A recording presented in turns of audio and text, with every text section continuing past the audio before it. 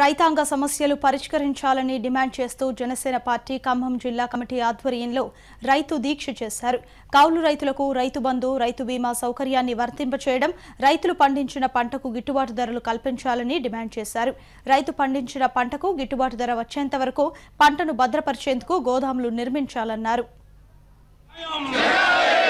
రైతులకు మార్కెట్ యార్డ్లలో పంటకు సరైన ధర వచ్చే వరకు నిల్వ చేసే సౌకర్యాన్ని కల్పించాలని, కౌలుదారులకు యాజమాన్య హక్కులు కల్పించడంతో పాటు రైతు బీమా, రైతు బంధు పథకాన్ని అమలు చేయాలని, ఎవరైతే భూదాన్ రైతులు ఉన్నారో వాళ్ళకి న్యాయం చేయాలని, అదేవిధంగా ఏ రైతైతే తన పొట్టకూటి కోసం అప్పులు చేసి పంటను పండిస్తుంటే ఆ పంటను మధ్య దళారులు, బ్రోకర్లు, కమిషన్ ఏజెంట్లు మోసం చేస్తున్నారు కాబట్టి వాళ్ళని నియంత్రణ చేయాలని, అదేవిధంగా కొన్ని కంపెనీలు నకిలీ విత్తనాలను సరఫరా చేయడం ద్వారా ఆ నకిలీ విత్తనాలను రైతులు ఉపయోగించడం వల్ల సరైన దిగుబడి రాక రైతులు అప్పుల పాలై అప్పుల్లోని పెరిగి అప్పుల్లోనే చనిపోతున్నాడు. కాబట్టి ఆ నకిలీ విత్తన కంపెనీదారులను ప్రభుత్వం నివారించి డైరెక్ట్గా ప్రభుత్వమే రైతులకు విత్తనాలను సరఫరా చేయాలి.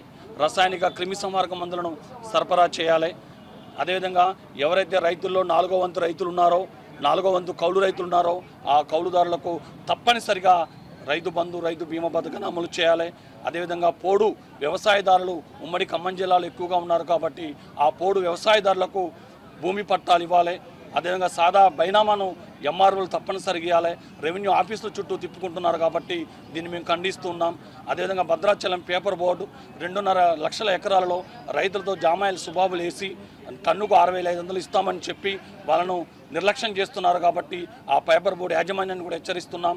అదేవిధంగా మనుగూరు థర్మల్ పవర్ ప్రాజెక్టులో ఎవరైతే రైతులు భూములు ఇచ్చారో ఆ భూములు కోల్పోయిన రైతులకు నష్టపరిహారం చెల్లించాలి.